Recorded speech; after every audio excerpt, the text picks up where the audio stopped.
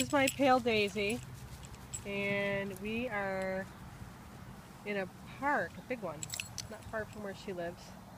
And I've got her on a 30-foot lead, training lead.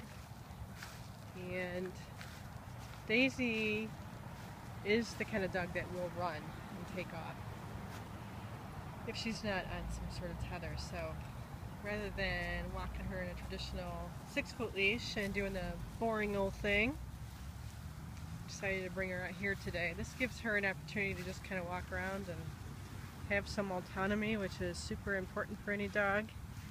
She doesn't feel like she has to be watched so much, which I think is good too. I think dogs are quite aware of that, and they can just kind of be themselves. Daisy is a real sniffer. She's an explorer, so this is a great way for her to be able to kind of take all that in, do the stuff that she loves, and just kind of observe things. Just kind of chill.